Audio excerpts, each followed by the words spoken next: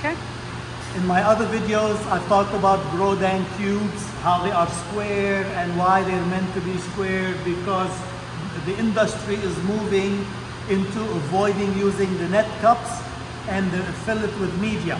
So whether it's deep water culture that I showed, that you've seen in my other video where it has a square hole built into that foam, here is the channel in the NFT system that's also cut into that 1-inch square hole that can fit perfectly the Grodan cube. You put that in there and you're done.